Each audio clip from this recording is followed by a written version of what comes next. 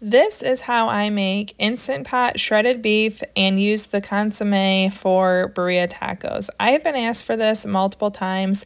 I absolutely love this beef, and I use a Facebook reel that I saw and adapted it from a pork recipe for beef because that's what we prefer to eat. I couldn't find exactly what the woman used, so I adapted it a little bit, and ever since making it, it's been my husband's absolute favorite. One thing that I love about it is I get this already in the crock pot the night before, and it makes it super simple to put on in the morning. Once you get everything in the crock pot, I just put it on low literally all day long until I'm ready to eat. I shred my beef, and then it's perfect. It's perfect for everything from barria tacos to nachos.